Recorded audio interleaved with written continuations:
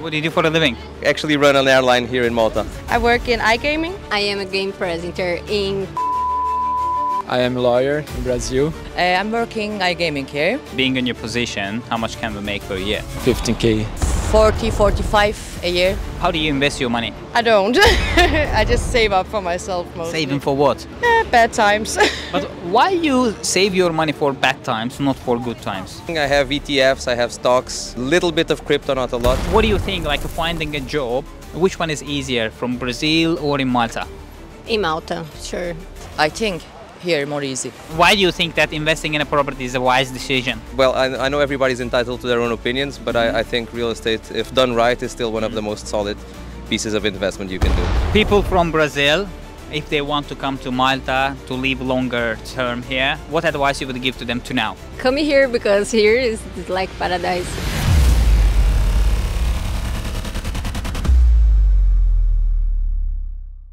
Yeah guys, welcome and welcome back to my channel. Today I'm going to interview expats who live in Malta, asking them do they invest their money for property or no, or generally how they invest their money. Also finding a job opportunities, is it easier in their own country or in Malta, and what is the reason they are coming to Malta.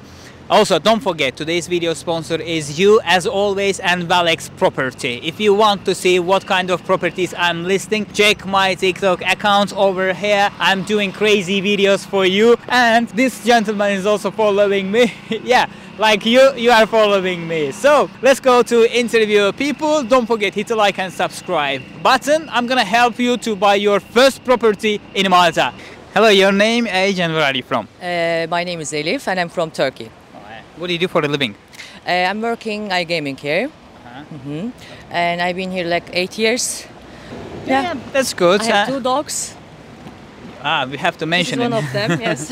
That's great. For, let's say that, being in your position, doing what you do, how much we can bring per year? Depends which position you are working on. There is, I don't want to mention that. Give us some range. In my position, maybe 40, 45 a year. Okay. And how do you invest your money? For my dogs, I spend all of them. Really? Okay, but 55,000, how you are spending all? No, I'm not earning 50, but there is another companies, Okay. like, you know, in my position, you can earn like between 40, 45, 50. Okay. And at the moment, I don't invest anything. I'm just enjoying my life. What do you mean enjoying? In I what like sense? Traveling and spending time with my dogs, spending all my money to them, competitions, dog competitions. But of course you can invest, but at the moment I don't. If you had a chance, or maybe you are settling to invest, where would you invest your money? She's my friend. Come and join us. Drop off, come on. Oh my gosh. Yeah. What would be? Yes. Of course, a flat. Apartment? Yes, Or yes. house? House, no, but apartment, yes. Okay. And why do you think that investing in a property is a wise decision? You shouldn't buy I have car, but you shouldn't invest your money for a car before you buying your house. You can buy something cheap, of course, but not luxury car, you know. First, my opinion, first you have to invest your money for the house. But why exactly you want to invest for property? No, this is not for me. I wouldn't. You wouldn't invest for Yes, property? but Okay. if you are living in Malta, you know, because the rents are going higher, higher every year. So I think it would be good if you buy something like from south, and if you rent it, that's good investment. That's a good idea. And you are at the moment renting? Yes, unfortunately. Unfortunately. Yeah. No, the different approach. But when do you want to start for investing in a property? Is there any next plan, or We are talking about Malta. anywhere? Malta, you want to invest? I wouldn't. No? I wouldn't. Why? Because this, for example, let's talk about here. The same amount money you can buy much nicer houses in Europe, in Sicily, in Italy, Milano. I wouldn't here, you know. You wouldn't consider for buying in Malta? No.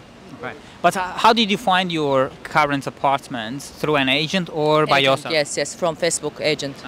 But why you didn't want to do it by yourself? Rather, you chose for agent. At the moment, I was abroad, so I need my flat immediately. So I was checking Facebook Market, and I found one guy, and I told him, "Listen, I need this," and he found me immediately. Because of my dogs, it's a bit hard to find flats. So he said, "You don't have too many options. It's better you rent this," and I rented. Do you know any friends who are foreigner like you, came here more than 5 years living, and yeah. they already bought a property? No, Do they think to buy or no, no? no. Your all friends, foreign friends, they don't I want. have many foreigner friends, and they are not thinking to buy any flats from here. What I'm hearing from them, they come here for short time to work, and then they are leaving. So Malta is not like a long-term settlement. So if you have chance to go abroad more often, like more than once a year, maybe it's not enough for me. It's good and safety, but if you don't have chance to go abroad, it's boring. Especially me, I like to drive for long. It's boring. But I have chance, so I can travel. That's great. And comparing job opportunities between Turkey and Malta, which one is easier to find? I think here more easy. And Turkey, my opinion, is more expensive than here. Rent, and it's more expensive at the moment. But I know some Maltese people also bought some mansions or apartments in Turkey as well. I never heard that. I don't know. I never heard that. For people from Turkey, if they want to come to Malta to live longer term, what advice you would give to them to know in advance? I would like to say, don't come here. Don't think your life will be amazing and like nightclubs. Oh, every girl running after you. That's not working like this. You have to work harder than your country, and you have to work hard to survive here. It's not easy. Hello, your name, age, and where are you from? I'm Mauro, I'm 40 and I'm from Portugal. I'm Inês, I'm also 40 and also from Portugal. What do you do for a living? I actually run an airline here in Malta. What's that? I'm in charge of an airline here in Malta called Wizz Air. Who is flying around Malta? You are controlling them?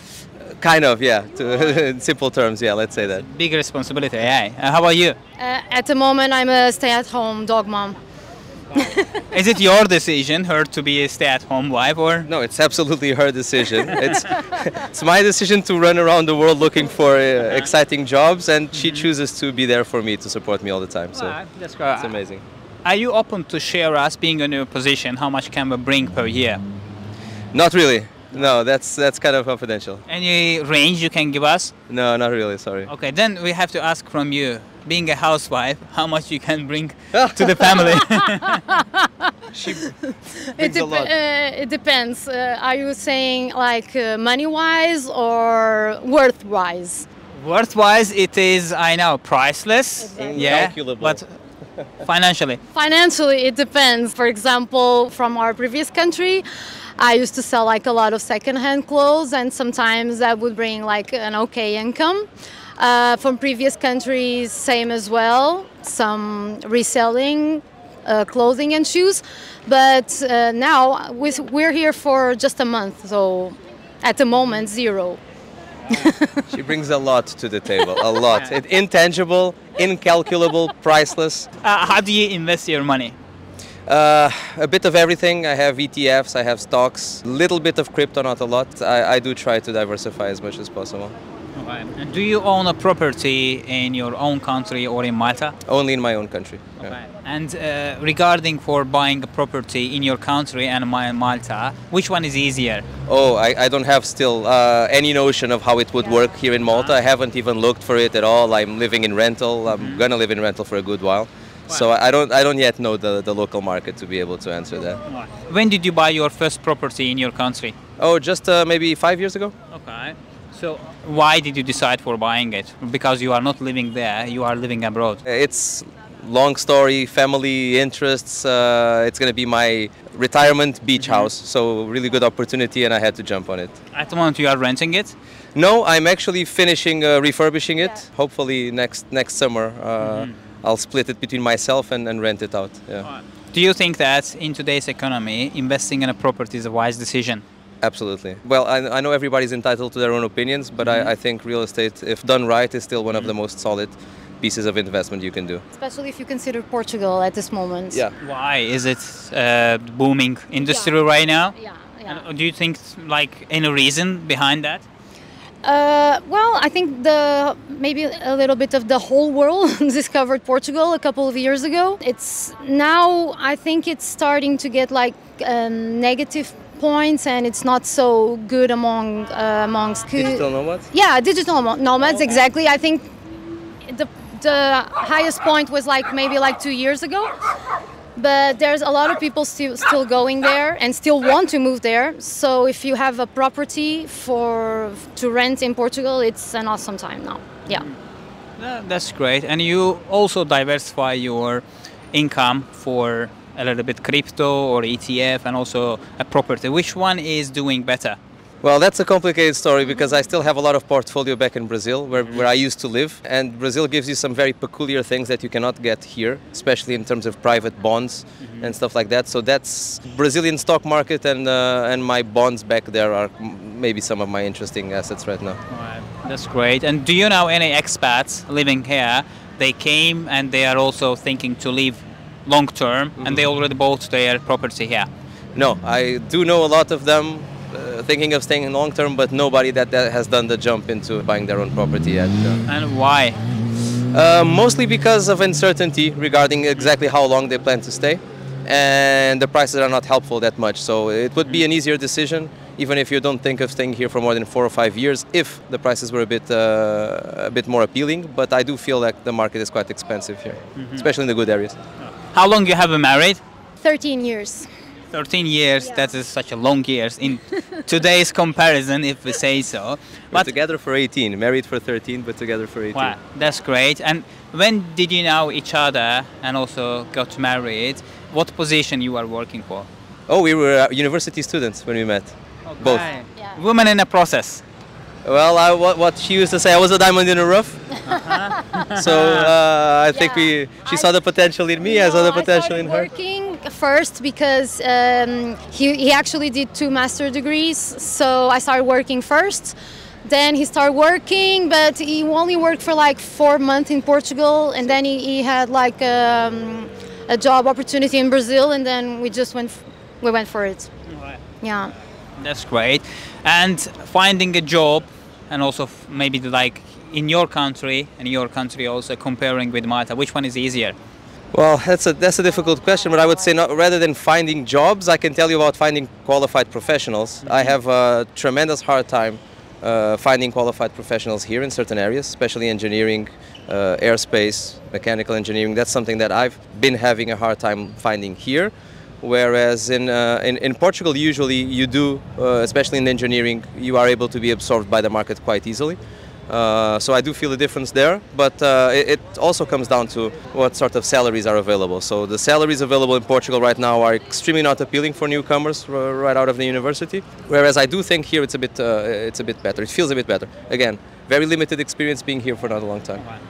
And at the end, people in their early 20s, what financial advice you would give to them?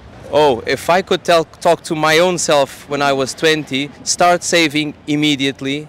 Don't spend all of your paychecks. Don't leave money in your stupid bank account just standing there. That's the stupidest thing you can do with your money, is saving it just for the sake of having it in the bank account. Do something with it. Study a bit. There's a ton of information out there. Filter it out. Don't fall into any stupid YouTube channel that you find, but find out which are the good ones. There's a few really good ones out there. Talk to your friends, talk to your older friends, your parents, etc. Take advice, start saving, get that those 20% you need to start your real estate, and buy your first apartment as soon as possible. Saving is losing? Saving is never losing. Saving is never losing, unless you just park it in your bank account doing nothing. That's stupid. That's not saving. That's losing time. And from your opinion, any best piece of life advice you would deliver to our community?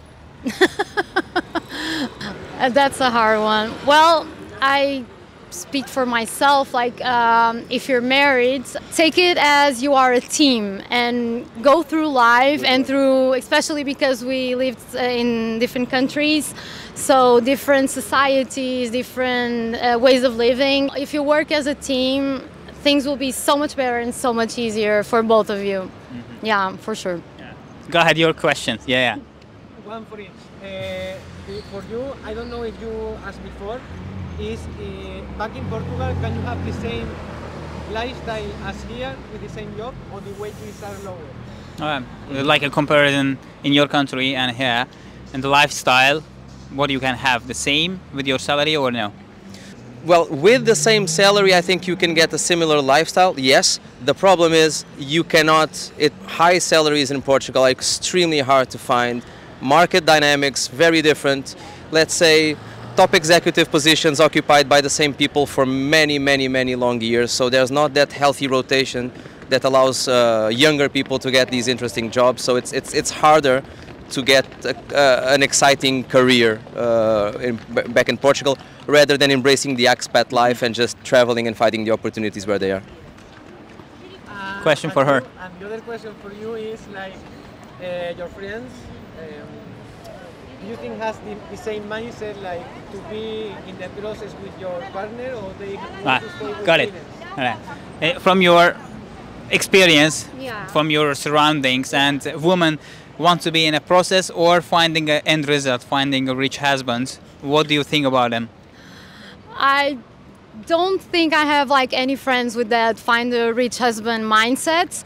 I have a lot of friends that I met through the expat life, and we kind of have like a similar mindset. A lot of the times they have like real good and high paying jobs as well.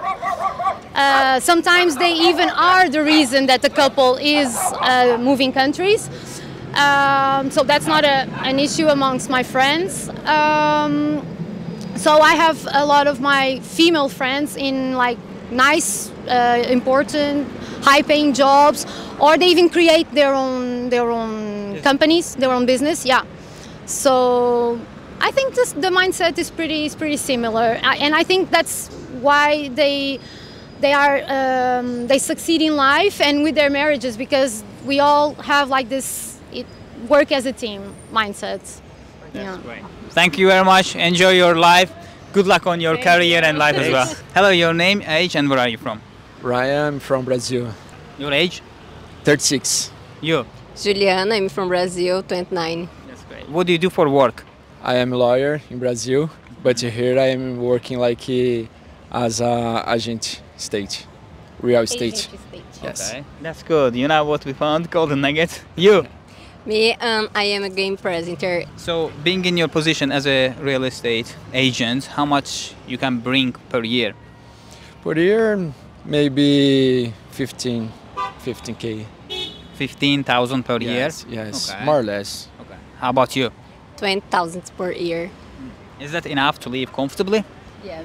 Yes, using my money from Brazil as well, because I have office there, I can add all the things and stay comfortable here. Oh, that's nice. For how long you want to stay in Malta? Is it like a permanent? Yes, maybe permanent. I don't know, just God knows. Oh, you want to stay more? No, the same, because when we decided to stay here for studying English, but I starting work here and maybe stay permanent. That's great. How do you invest your money? Being a lawyer, I think remote lawyer, and also a real estate agent. I have my investments in Brazil. I buy share every month, and I have my office working there. I have 3 lawyers that work from me there. So I use this way. And here I just pay my bills here. The money I earn here, I just pay my bills here. How do you invest your money? In mine.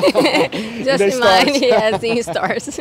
Wow. So, but you don't have like something assets, or you are investing for digital assets, or No, just in Some- Brazil. In Brazil. in Brazil? What type of investments? In bank. Bank. Okay, in bank. Yes. What do you mean investing in bank?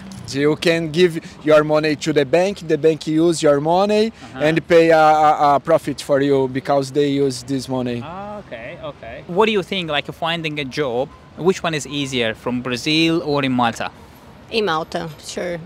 In Malta is more easier because here there is a lot of people when you meet and they invite you for work. That's great. In your opinion? Depends on the type of job. I think job like waiter, like customer service, this type of work, I think is easier. But for example, in my city in São Paulo, if you have a graduation university, you have a good chance to find a good job. Yes. As a real estate agent, what kind of challenges you are facing in Malta, because you are a foreigner, but if you are selling for local people, or maybe your target is only for foreigners, or maybe, I don't know, you are working for rent or only for sale? For rent, but for me the most difficult thing is about the way you used to treat people, because in Brazil the people is more, I don't know how can I use the word, more open or more here. Conservative? Yes. Here people are a little more close-minded. Yes, close-minded or closed, and for me it's different because in Brazil my type of clients is high-end. Here I work with all the type of the clients, so it's different, the cultures, the ways to talk, so many things like that is so different for me. Do you have any friends, foreigners, expats living in Malta, they invested for property in Malta, not in their own country? Okay, here I don't know.